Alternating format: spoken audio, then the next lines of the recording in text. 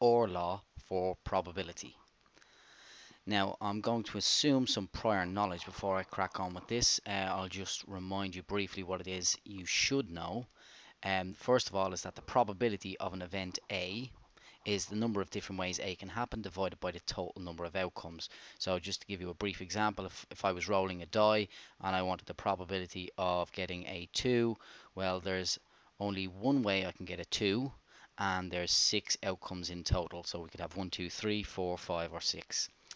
Another thing we should know is that the total probability of any given situation should add to 1.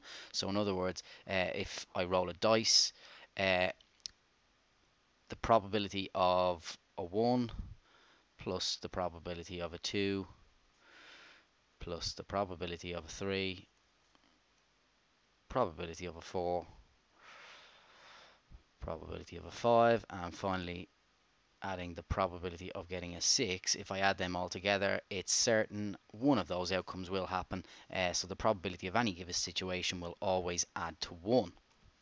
And another thing you should know is that the probability of something not happening, that's what this little apostrophe is, it means P complement A, is 1 take away the probability that A does happen. So again, if I was giving you an example using a die, suppose the probability of not getting a 6 when rolling a die is going to be equal to 1 take away the probability that I do get a 6, which in this case will be 1 take away 1/6, which is 5/6.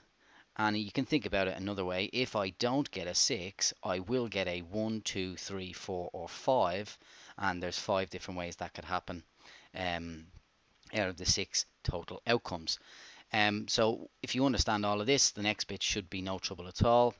The OR law for probability, which basically states that if I want the probability of A or B happening, I just add the probability of A with the probability of B. So again, using a die example, suppose I want the probability of getting a 3 or a 5 when rolling a die, it's going to be just equal to the probability that I get the 3 plus the probability that I get the 5, which is 1 over 6 plus 1 over 6, which is 2 over 6, or 1/3 of the time. Okay, a slightly more complicated example. So we got a bag with 15 counters, 6 blue, 4 green, 3 yellow, and 2 red. And a counter is going to be picked out at random, and we're asked to find the probability that the counter is blue or green. So in other words, I want the probability of blue B or green G. So that's going to be equal to the in fact, before I go straight to answering this question, let me just write down the probabilities of getting each individual thing. So the probability of a blue is going to be 6 out of 15, because there's 6 ways I can get blue, 15 in total. The probability of getting a green will be equal to 4 out of 15, because we got 4 greens, 15 in total. Probability of getting a yellow is going to be equal to 3 over 15. No need to simplify the fraction at this stage.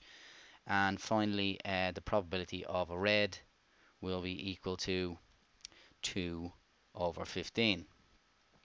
So probability of blue or green is simply going to be the probability that I get blue plus the probability I get green, which is 6 over 15 plus 4 over 15,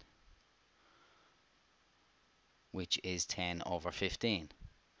If I want, I can simplify that down. 2/3 of the time I will get a blue or green counter.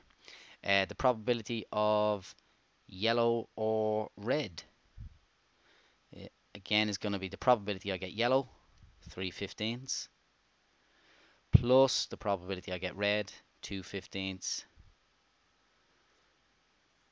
which is equal to 5 over 15, and that's 1/3. 1/3 of the time. And it actually kind of makes sense. If I don't get blue or green, I will get yellow or red. And if you see, 1 take away 2/3 actually leaves me with 1/3. But probability that the counter isn't blue, so I'm going to write this as P complement B, is equal to 1 take away the probability that I do get blue. And in this case, it's going to be 1 take away 6 over 15, which is 9 over 15. The counter is red or yellow. In fact, we've already done this. It's also going to be 1/3. It's the same as getting yellow or red. So that's also 1/3 of the time. And then finally, the counter isn't red or yellow. Well, that's going to be 1 take away the probability that we do get red or yellow, which is 1 take away 1/3, which is 2/3. And like I spoke about a little bit earlier, that's the probability that I get a blue or a green. Okay, a few questions here for you to have a go at. Pause the video and see how you get on with them.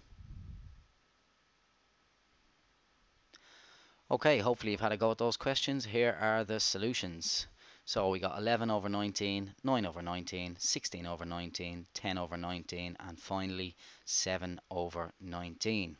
That's all for this video. Hopefully you found it useful. Best of luck with the revision, and I'll talk to you again sometime.